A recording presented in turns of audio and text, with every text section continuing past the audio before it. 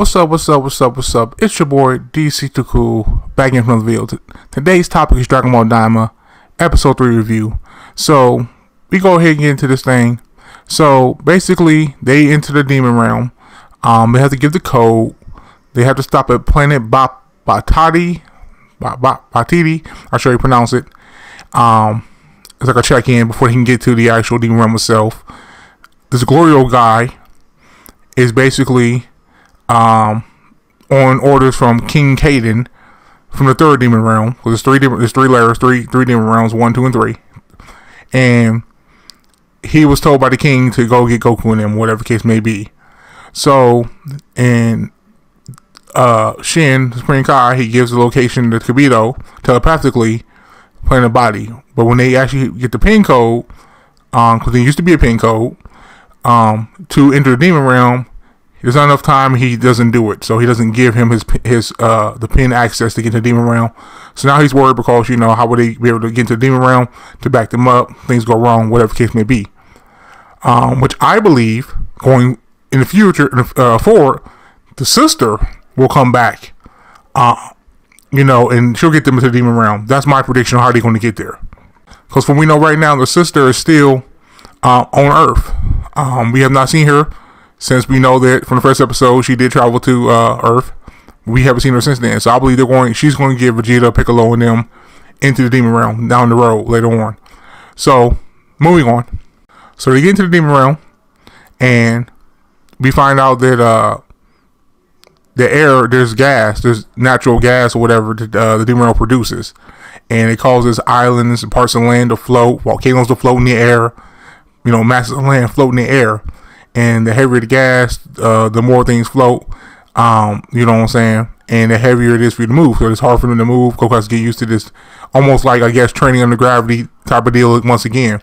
So he's under these, particular situations, condition, because he's smaller. He has to get used to the body, and now this new gas thing, where it's making it even heavier and harder to move.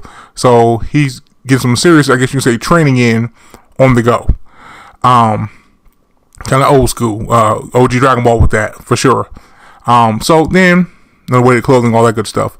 So then, we find out basically, Shin, Supreme Kai is gleaned, I guess he called him, gleaned, and he's from the second demon realm, originally. And the seconds usually don't interact with the first or the thirds, apparently. I guess there are levels, I guess the hierarchy is first, second, and third. So you can see a statue of King Dabura, Demon King Dabura from Buu Saga, is in the demon realm. We keep going and we find out that Glorio does work in the first demon realm as well. And Swingo asks him, like, what kind of work? What exactly do you do? He's like, this and that. He's very dodgy with questions. This guy definitely has some ulterior motives. I believe this dude is eventually I believe he's going to turn. He's going to have a heel turn. He has definitely ulterior motive here. He's very cold, very calculated, very to the point, very, what's the term I'm looking for that fits him best? A stoic character, which is funny because Mira, who clearly this guy was designed off of, his character's the same way. He's a stoic character. So the mannerisms, it's the same guy, just rewritten differently with a different name. Nobody's going to tell me differently. So, but anyway, so we find out that, obviously, Supreme Kai does not trust this guy. He doesn't really answer questions directly. He's very dodgy with questions.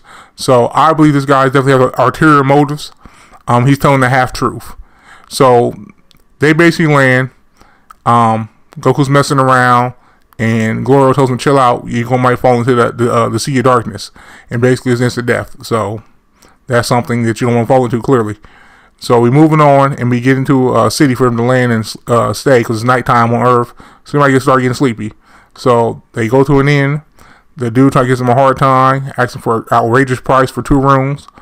And, he threatens the dude, like, what you going to do about it? He flashes the gun, and he decides to cooperate really quickly. He don't want no problems. He won't get his head blown off. So they get the rooms, and they're going to get something to eat because Goku's still hungry. Typical Goku. Go straight to the bar, and some goons, some thugs, realize that Goku's not from the demon realm because obviously his ears are rounded, not pointed. And they kind of, push him, press him. Glorio takes 2 dudes out quickly and asks for another drink. No thought about it.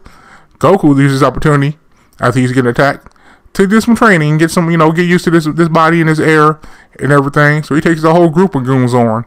Basically breaks off all of them, and this is what you see from the trailer. Those two plates they use like drums to bash dude's head in. So he's eating while he's beating the bricks off these goons. Typical Goku, OG. I loved it. It was great. So we go to the morning time. If they cut to the morning, and they go back to the plane that he had parked in that same city or whatever. Because you see the goons a frame before that saying they'll pay for this. We'll get them, right? I was going to bring somebody bigger or stronger to fight them or something like that. But no, they stole their plane. They stole their vehicle. They stole their ride. They come, the next morning and go to the plane. It's not there. There's a sign on it. The sign's in Japanese. It was not translated on Crunchyroll for whatever reason. So I don't know what it said. I would assume it said something like, probably, you want your plane back, come and pay this money, come here, this and that, or something like that.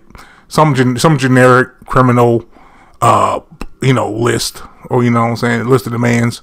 So that's more or less ultimately what happened. So right now they're stuck in this town. Next episode look like they're going to be doing some more fighting, of course. They're going to meet that girl Pansy, because you can see the outfit she wears from the trailers in the preview. So that's basically what happened. So yeah, I thought it was a good episode. 7.5 out of 10. So tell me what you guys think. Till next video, like, share, subscribe. Thanks for watching. Peace out, y'all.